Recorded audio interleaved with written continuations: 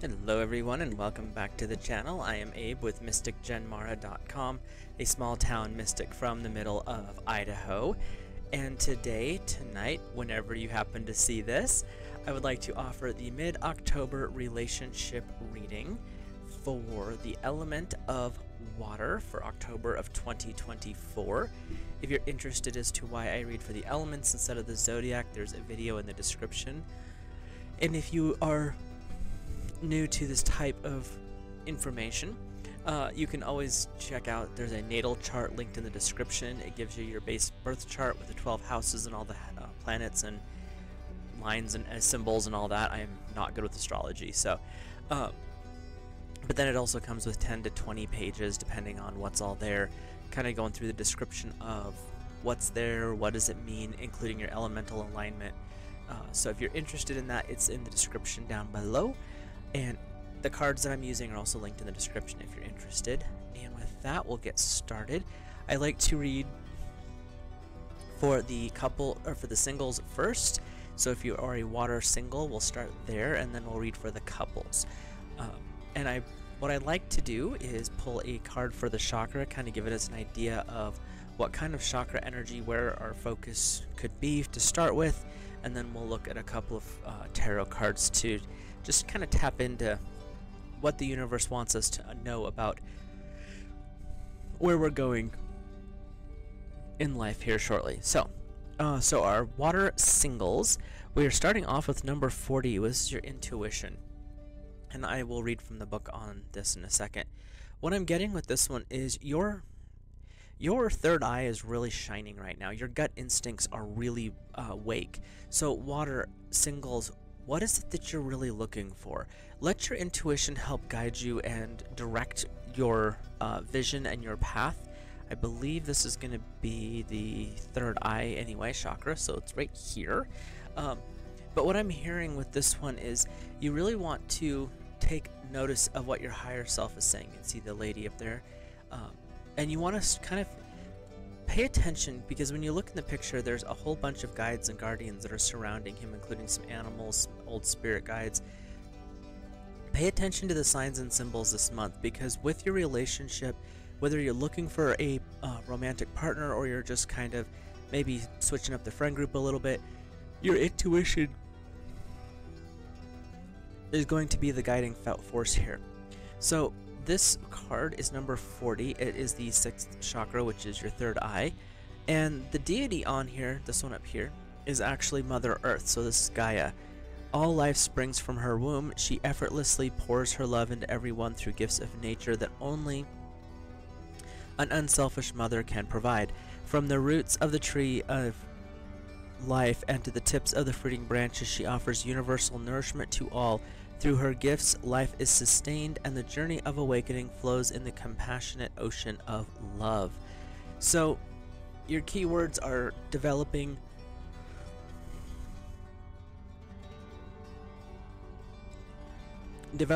trusting, and using your intuition, seeing or sensing beyond logic, opening your third eye, empathy, reflecting truth.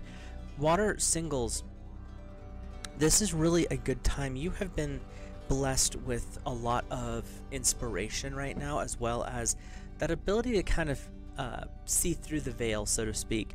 And with the fact that we are coming off of, or in the middle of, wherever that moon is at right now, but there's a full moon cycle this week. And then there's also, we're working towards Halloween or Samhain, so the veils between worlds are thinning anyway, and that's where this is actually setting you up for being able to kind of see a bigger picture. And they're also saying that this is a time for you to see beyond illusion. So if you are looking for a romantic partner, this is a time where you'll be able to tell the people who actually are in this for the long term versus the ones that are just in it for the short term. And what I'm hearing is this is a good time to make those decisions. Do you want a long term? What does that look like for you? And when you start to really answer those questions, following your intuition and your inner guidance, ground yourself with Gaia so that you can stay focused and not get lost in the airy-fairy, because water likes to go with the flow for the most part, but every so often they get into these daydreamy things where they disconnect, and that's not always helpful when you're looking for a relationship. What I'm hearing this right now for water singles is this is a good time for seeing things as they are, not as you would like them to be, and being able to see through an illusion of something that might look really nice but actually turn out to be not what you're looking for. Your first tarot is the Two of Fire. You've come into your own new partnerships or contracts, continuing to move forward. This is saying that you've done a lot of the inner work, so you know who you are, so you know what you bring into relationships, romantic friendships, work, however that manifests. So water singles, this is saying you're now in a situation where you're comfortable or ready for that partnership. And if it's a romantic one, they're saying that you've already been through and you've learned more about yourself, and that sets you up for a great deal of success going forward. Your second card is the King of Earth, generous, professional, responsible, and practical, successful time, confidently accepting opportunities, and the Midas touch. This is really emphasizing the intuition card. What is it that you want to create? What is it that you are trying to build in a relationship, in a friendship, in a work relationship, however it's turning up? What I'm hearing with this one, though, is water singles, you're in a really good place right now. You've been through some things through life, we all have, and what they're saying is that has actually helped guide and direct you and build a focus. This is what I want in a relationship. And with the Two of Fire and the King of Earth, what these two cards, especially what I'm getting right now, is this is saying if you want it, go for it. Make sure that you see the vision clearly. You're not just, oh, well, it looks nice on the surface. You're looking at it from the deeper level. You're tapping in with your intuition. Your gut instinct is actually really super accurate right now. And that means, work with logic as you should, but also take the time to really tap into that intuitive side, because sometimes logic will say, this person has all of these great things, a steady job, there's this, there's that, and your instincts are like, something's wrong here. There's something fishy, you need to dig deeper. And when you start to look at it from that perspective, all of a sudden you can see like that person might be nice now, but 3 weeks later they're going to get manipulative or abusive or however. That's where your intuition kicks in, and that's where balancing logic and reason versus intuition and instinct. Pay attention to those water singles, because you're in a great space right now. You're, from everything that we were seeing, mentally you're good, you've done your lessons, you can stand on your own, and you know what you have to offer. So anyone who comes in, you actually understand how that dynamic can work on your side, and that actually is really impressive and really helpful down the road. So we will now hop over to our water couples, and we just cut the cards here. And this water couples, it could be you or the water energy, or it could be your partner, but this is the energy that works within that world. And we have number 13, emotions, and I'm feeling some Kali energy with this card. And what I'm seeing right here is also, it's learning to stay on top of your emotions. Your emotions can be fickle things, and what I'm hearing is this is a really good time for you to just focus on whatever is going on. Stay grounded, stay open with your partner. Emotions can actually put up blinds unintentionally, and what I'm hearing is keep the communication open. If you're frustrated, be like, I'm just having a moment right now, let me sort my stuff. I do want to talk to you about this, but I don't want to come across the wrong way. They're also saying be open if your partner comes to you with an issue.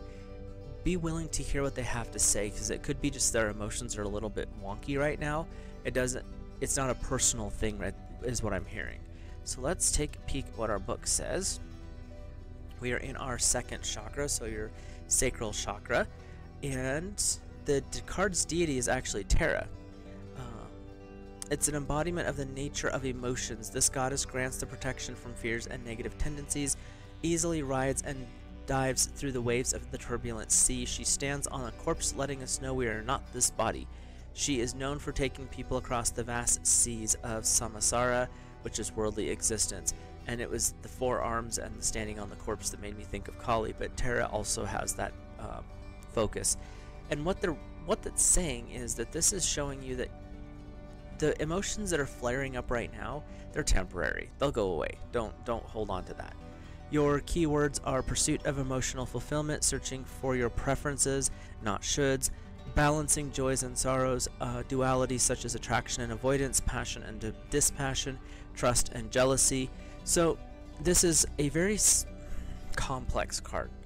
There's a lot going on here. It's really saying this is where you come into balance with your partner and within yourself. This is not just a, well, that person has to come over because fill in the blank. No. This is saying this is you. They're talking primarily to you, but it could be to your partner as well. The emotions, look at how turbulent the water is. But where they stand, it's calm. Because when you can stand in the center of yourself, the ocean, the turbulent emotions, that chaos that surrounds you actually settles down because you as a focal point show it how you're wanting it to act. When you are in turbulent situations, taking a deep breath, stepping away from the situation actually can be very beneficial. If you feel your emotions coming up, pause, deep breath, and ask yourself, you don't have to be out loud, just ask yourself, is this mine? Or is this person having something else and I just happen to be in front of them? Because there's times, personal experience, people will come and be very angry about something I had nothing to do with. I wasn't even involved, I wasn't even there. But they need to vent it off. And what this is saying is you can be that sounding board for your partner, or your partner could be that way for you. But pay attention to your emotions, because those emotions, they're temporary. The waves in the ocean do not last forever. They pop up and then they lay down. And that's what they're saying here is the waves, that's temporary. This physical form, that's temporary. It is the enlightenment, the spiritual growth, and that connection to your partner that is, in a lot of people's opinions, eternal, or thoughts. So when you start looking at it from that perspective, yeah, there might be a bill that's a little bit short and you're not sure how you're going to make it. Is that going to be an end of the world situation? No, and don't let it be. It's not worth the sacrifice, is what I'm hearing. So let's take a peek. Wait, well, that card is just really aggressive today. So let's take a peek at the tarot and see what else we've got for you, water couples. And your first card is, they're really wanting me to repeat this, and I don't know why. Be gentle with yourself, find center, and find grounding. The world is chaos right now. There's a lot of really intense energies. The full moon has been completely messing everybody up this week, and emotions can run a little bit raw because sleep has not been a dominant thing this week either with well, anyone that I know. And so as you're going through this, understand that you or your partner might be a little bit short fused. It's not personal. Take a deep breath, find your center, and be open to communication, but don't take on the other person's energy, and don't put your energy on that other person. Allow yourself to be in your own right. So yeah, that's all I'm hearing. Your first tarot card is number 17, the Star, with Archangel Jophiel. Happy times, positive, optimistic, long-term plans. You're on the right path. This is saying there is a hiccup going on, and when you're talking sacral, this is where you're connecting into another person. So that's the chakra energy that we're talking about, is that flow. But the Star card with Angel Jophiel is saying everything is going to be all right. Everything is moving in the right direction. You might have a little bump in the road right now. That is not a permanent thing, and don't let it be a permanent thing. You're water. You move with the flow. You know how to adapt. You know how to adjust. Allow this to happen. Water boils and then gets cool again. Let it boil and cool. It's not worth anything bigger than that. The Star is saying there's a lot of positive energy, and we're not talking solar lunar. This is cosmic support for you. This is God Source Divine in a very broad-ranging sense, coming in to be supportive of anything that's going on. So feel free to reach out when that happens, because that's what they're there for. The Divine, God Source, Lord and Lady, however you see it, they are here to support and help us as we go through life. They also want me to remind everybody that you have an entire host of guides and guardians with you. You have angels you can call upon. And if you have a pet, they are an amazing source of comfort when things are a little bit rough. But water, this is a short-term thing. Don't let it become serious. The second card actually is, again, don't let it become serious. The Five of Air, unwise decision, learning what you can from a situation, reviewing everyone's motives. I'm changing the word motive to emotions because this is going to be an interesting time for you. When you have the Star as your primary, that's the first card that came up, and it's Major Arcana, so this is your focus. Everything's going to be all right. This is just saying, don't be too quick to judge. Keep your focus on what is important. That bond with your partner, that growth potential, the love that you feel for that person.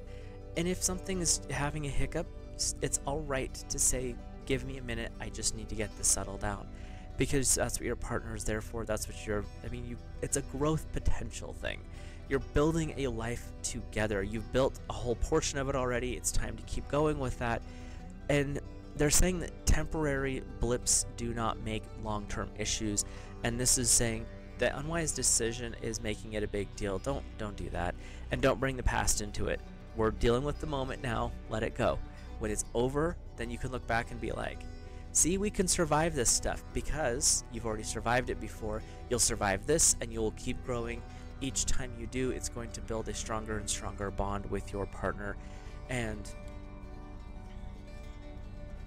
yeah, they're just checking in with my guides real quick. They're just making it pretty clear that water couples, everything is going really well. There could be some short-term like blips in the road, but they are short-term for a reason. Just remember that the world we live in currently, this third dimensional thing where we have these bodies, it's a temporary thing. It's not who we are as a spirit and as a soul.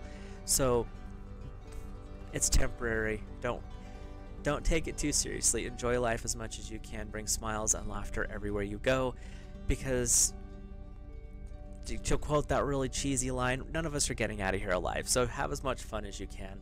Grow with the people, love deeply with those people, and enjoy everything that comes your way. So with that, I will wrap this one up. I hope you guys have a great rest of October, and I will see you in the next video.